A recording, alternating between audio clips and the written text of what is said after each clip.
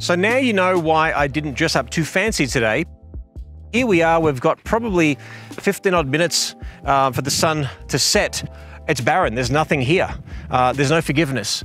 We've got full sunlight, we've got beautiful sunset. Now we're going to use long shadows. We're going to be using maybe different body language so we can actually amplify that movement where we don't get that expression on the face. We're going to see if we can get the head and shoulders above the environment, because otherwise you don't get a silhouette. For example, the mountains that are cutting off their heads or their necks or anything like that, that can be quite challenging and quite distracting. I'm going to do a shot now that anyone can do anywhere. All you need is an open pocket of light. Now, it's obviously, the sun's already set, it's behind the mountains. I'm going to put my white balance on shade, lower my camera angle, and I am going to get them facing each other so I get this beautiful silhouette, and it's going to be really cool. And right now I want to silhouette them against the sky, so I am going to put my white balance on shade to basically make it even look more orangey. And what we'll do, because your hair is sort of more open now, we'll keep you facing each other in that direction. So face each other perfectly. Good. So no smile, really soft, gorgeous, hold it there. The way I create or allude to chemistry, let's say for example, I didn't have a folio with lots of couples and I wanted to emulate that they are a couple. Well, I can't get them kissing, it's not appropriate.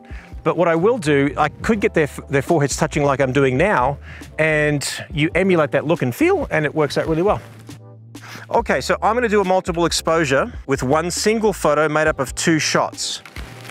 And now all I've got to do is just think of a creative way to include her in a bit of a different way. So in this case, I'm going to flick the camera 180 degrees and then get a really, really cool shot of her slightly different. Hang in there, darling. So you could do this simply by placing your subjects in open shade or in the interior of a home or anything like that. You just have to isolate a bright spot that's way brighter than your subject matter because they are in silhouette.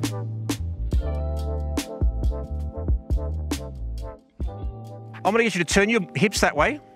Good. And then hold her hand with both of your hands. And then bring it up nice and high.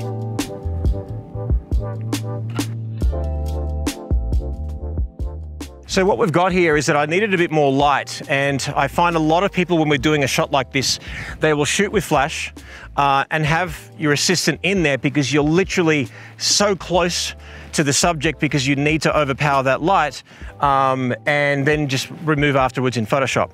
In this particular case, I did what I could in my camera because I was actually shooting at 640 speed, 100 ISO at 2.8 to retain that background, and then I kept them off the frame with a negative space. That little sliver of light and that light and shade look really nice. Obviously I was contending with the wind and the hair on the face and everything like that. We blinked a few times, but I feel like we've got a really good, decent shot here.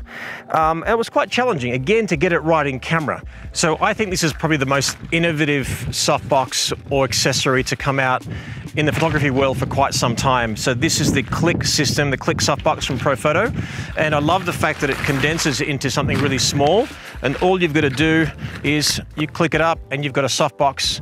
The cool thing is that you can press with one hand and move this up and down if it's on a light stand, or if an assistant's holding it, they can just hold it nice and steady. It's nice and solid, it feels really good, and you simply just grab the flash with the magnetic option, and that's it. You're done. How easy is that? And then you can actually bring this hand right here. That's it, and then that hand right here, and then bend that knee. So I am going to get the light right without the flash first, because I've got a little bit of highlight coming over here, right on her chin. So I'm going to expose for that first.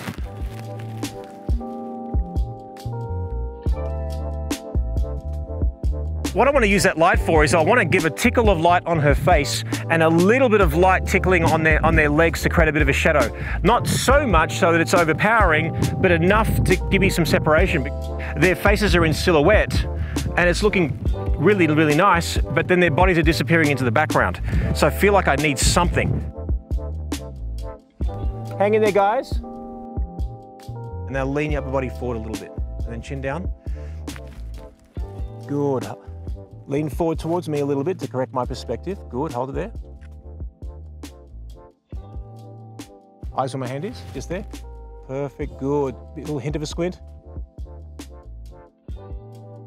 So beautiful warm tones contrasted with his great skin tone there with that beautiful warm color, because again, I turned my white balance to shade, giving us a nice little balance.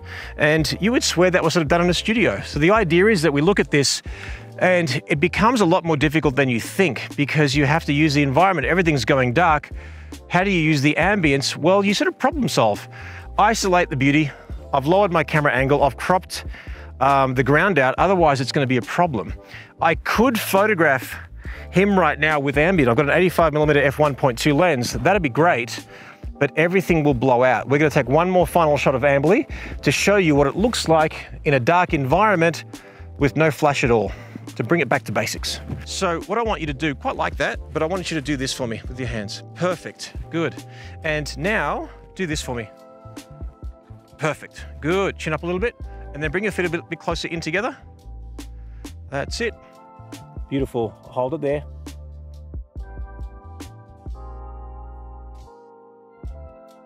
So we've had a great day in Las Vegas. I hope you really enjoyed that. We've actually started shooting in downtown Las Vegas. We're photographing in full sun and using that beautiful little tree there, isolating that beauty, using that derelict building, and then shooting in bright full sun. And it's fun to be able to use our environment and not rely on any gear other than just a lens and a camera and what's around us. Then we graduated to photographing at that ranch, and we used a reflector. We used the white side, the silver side, the gold side, the black side, a diffuser, and then we came here to the dry lake bed. And if you actually have been here before, it's really fun, but can be quite intimidating.